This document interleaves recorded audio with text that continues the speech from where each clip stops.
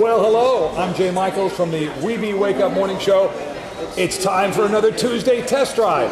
We're at our featured dealer of the week this week, Dan Perkins Subaru, 1 Boston Post Road in Milford, which by the way is exit 35 off of I-95. We're going to have a great test drive today. First of all, here is Sid from Dan Perkins. Good morning. How are you, Sid? See you again.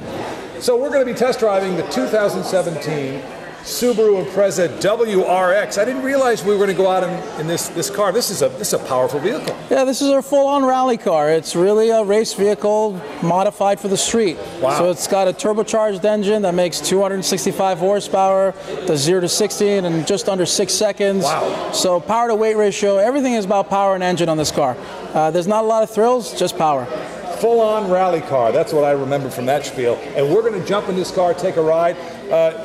We expect this to be a unique experience. Can you come through for us? It's going to be a fun experience. Yeah, you're going to get to experience the power, given that a 4-cylinder engine making that much power, wow. Not a lot of weight. So it's going to feel a lot of torque. It's going to be maybe a scary experience at times, but fun. Sid, let's head outside. Let's go to that. Let's go. Here we go.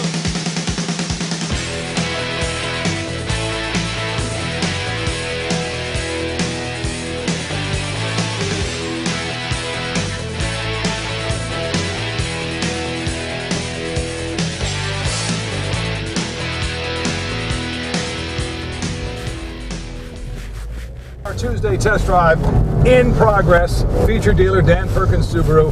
We're in a race car today, folks. It's the 2017 Subaru Impreza WRX. Sid, this baby's got power, I can tell. It's only got 4 cylinders. I don't understand. 4-cylinder turbocharged engine. This actually comes in a more powerful version called the WRX STI. So this is a WRX that makes 265. The STI bumps it up to 305 horsepower.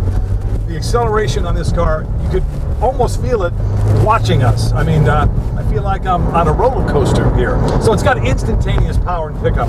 What is the, how long does it take to get to 60, 0 to 60? 0 to 60 on this car, depending on whether it's Japan to here, is about 6 seconds or under 6 seconds, which is pretty quick considering it's a 4-cylinder engine, but all-wheel drive, so you launch straight. It's great in the snow.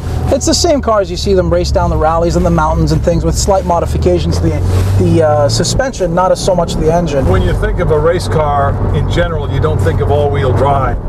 Is there any hindrance there? Is there any compromise in handling and speed? Well, not really. I mean, nowadays all supercars are becoming all-wheel drive. Bugattis, Lamborghinis, Audi R8s, Porsches. More and more all-wheel drive is coming to the table.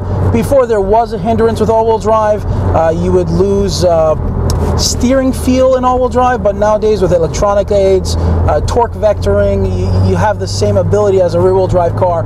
Nice thing about an all-wheel drive vehicle is anybody can get into it and drive it with confidence. It gives you a supreme level of confidence because it's so planted to the road. All right, so let's talk about fuel efficiency. What are the numbers?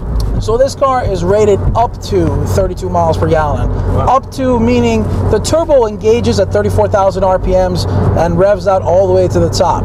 So if you're not smashing your foot into it all the time, it's going to get good gas mileage. The problem is, can you not smash it all the time? It's so addicting, that acceleration feel, that most people that have this car are really pushing it all the time. And it's made to do that. The engine is bulletproof in this vehicle. We're going to go into this corner, and the difference between a sports car that's well balanced and not is this. When you go into a corner, if I'm pushing the steering wheel, it's not moving anywhere. So we're having fun here, okay, but it's controlled. If we did that, this is the ride of my life, let me tell you, folks. If we did that in a rear-wheel drive car, we'd have some issues. We'd probably spin out, even in a front-wheel drive car. That's what all-wheel drive allows you to do. 2017 Impreza WRX. Let's talk about how many of these have you got at Dan Perkins Subaru right now? We've got a good supply because we sell the most in New England, so we have a pretty good supply of WRXs, but it's not a car that you're going to see 30, 40 of them on the lot. Right. They build them in limited numbers, they hold their value exceptionally well, and the market for it is incredibly competitive. Yeah, we have a pretty good supply of them. They do come with our lifetime warranty that does cover the turbo and all the high performance parts, which is a big deal on a vehicle like this, so you have the confidence of being able to drive it for many years and not having to worry about engine issues or failures and not being covered under warranty. Buying versus leasing, any difference, or just take your pick? Well, these cars, they lease very well because they hold the highest residual value in their class. but they also, that doesn't matter whether you buy the car or lease it, you're always going to have equity in it. It's one interesting car where 3 years down the road it's going to be worth $1,000 less than what you paid for it 3 years ago with 36,000 miles. They just hold their value insanely well.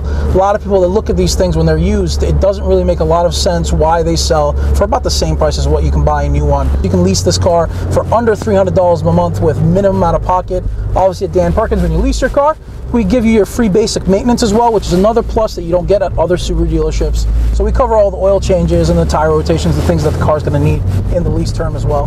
Certainly, people can come out to Dan Perkins, take their own test drive, and get a feel for this car. It's got the power. Absolutely, anytime.